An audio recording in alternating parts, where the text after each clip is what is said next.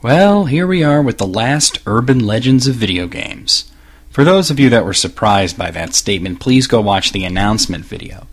But the short version of that is that the series is going to be replaced by a better series with a wider scope next week. And Urban Legends videos may return here and there. Basically, there's nothing left to talk about. But if something came up, there may be a special here and there. Anyway, for now, this is our last legend, and once again, it has to do with Street Fighter. There are a lot of mysteries around Street Fighter, and the whole Shenlong thing that I went over in a previous episode being an example of just one. Another mystery, one that I consider to be unsolved, is the identity of Q from Street Fighter 3. What is up with that guy? Is he this guy from Ken's Boat in Street Fighter 2? And he's not in the HD remake. Oh well, maybe one day we'll know. But let's talk about something we can get to the bottom of, namely M. Bison. Bison is a mysterious figure in his own right. He first appeared in Street Fighter II: The World Warrior as the last boss, and later on in Championship Edition he was playable. He appears as both playable and as an occasional boss in the Alpha series, and is also a character in Street Fighter IV. He basically started out as a crime lord that held a fighting tournament to, Step 1, hold tournament. Step 2... Step 3, profit. Later on in the Alpha games, Bison's story was fleshed out more and he was given a more supernatural origin. But the big mystery is his name, M. Bison. People have always wondered, what does the M stand for? There are loads of theories, but they're just that, theories.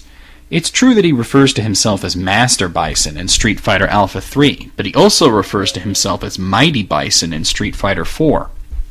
And really, those both sound like self-proclaimed titles, not actually a first name. In the Van Damme film, he was Major Bison, but I always wondered about that. If he's the despotic, militaristic leader of a small country, why wouldn't he call himself General Bison or President Bison? Well, to get to the bottom of it, it's interesting to note that his name was never intended to be M. Bison at all, but it was Vega. Vega, you probably known as the long-haired, vain Spaniard with the mask and the claw. So by that logic, the character known as Vega was once known as M. Bison, right? Nope. He was known as Balrog. That's the boxer with anger management skills. He's M. Bison in Japan. A lot of people are aware of that, but it still causes confusion here and there, especially to those new to the series.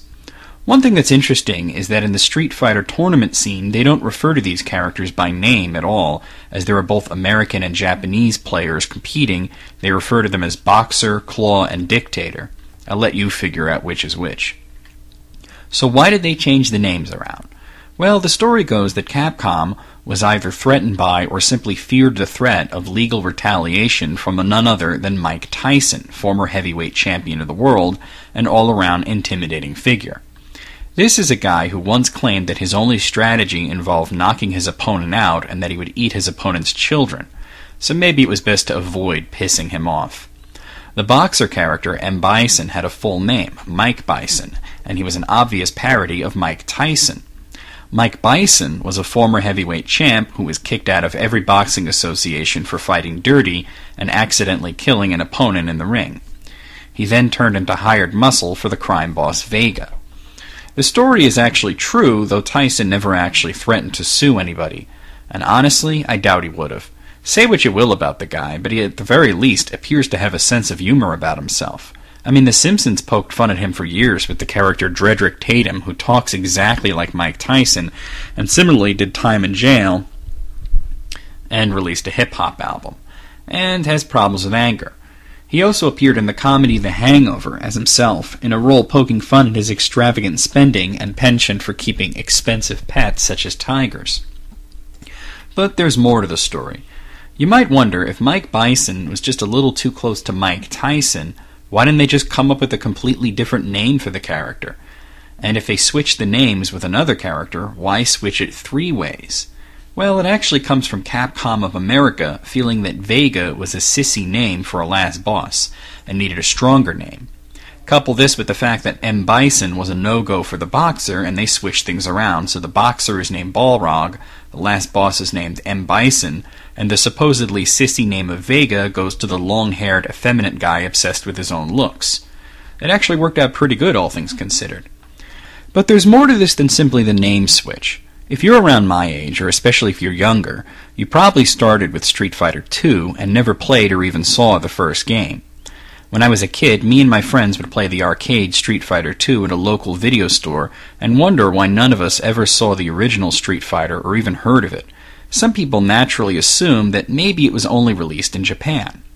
Well, if you've played the original Street Fighter, and by the way, the best way to get it is the PlayStation 2 Capcom Classics Collections Volume 2, you know why it wasn't around, because it was actually a pretty bad game.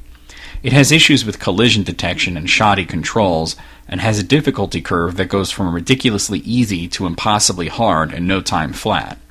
Plus, you could only play as Ryu, or Ken if you were doing a two-player match. Most of the characters from Street Fighter weren't in Street Fighter 2. Ryu and Ken were, and the last boss Sagat, but everyone else was scrapped, though characters like Birdie, Eagle, Gen, and Adon would appear in later games. But what's interesting is, in the American stage, there's a black boxer named Mike. Could this be the same character? I mean, you have Mike, a boxer, and then have him appear in the sequel as Mike Bison, except for the American release, his name is Balrog. Clearly, it's the same character, right? I mean, they look a little bit different, but there was a leap in graphical quality and different artists worked on the game. Besides, Ryu's hair went from bright red to brown, and when Birdie appeared in the Alpha games, he changed race completely. So it's not a stretch to wonder whether or not Mike and Balrog are the same, especially considering that Balrog could very well be a last name, meaning that his name could be Mike Balrog. Well, is it true? Capcom says no. They were always meant to be two separate characters. Some fans have theorized that the two fighters shown in the Attract mode of Street Fighter II were Joe and Mike from the first game, and that Balrog is indeed a separate character. But some still insisted that Mike and Balrog are one and the same, pointing out that Capcom was likely still afraid of Mike Tyson. Well, it looks like all logic would point towards the fact that they are not the same character. After all, Capcom said so. Balrog has never been referred to as Mike, and they were just two characters that just had similar backgrounds and appearances. And the thought that the generic white guy and generic black guy in the intro to the second game were Joe and Mike makes sense, especially considering that Joe and Mike were the most generic, boring characters in the first place anyway. But it looks like the theorists were correct after all. On Capcom's official Japanese website last year, they hosted an interview with the director of Super Street Fighter 4, asking questions about the game's characters and history. The very first question, are Mike and Mike Bison the same character? His answer? Yeah, they probably are. Now, this may be one rogue Capcom employee saying something that isn't the official opinion of the company, but no one has refuted it, and the interview remains on Capcom's Japanese website to this day. Maybe they all finally saw The Hangover and realized Mike Tyson doesn't mind jokes about him. Well, that's it for Urban Legends of Video Gaming. I hope you all join me next week for my new series, Clearing Confusion, which will be very similar, but with a much broader scope. Urban Legends may return in the future if there's a burning question to be answered, but for now, VMX out.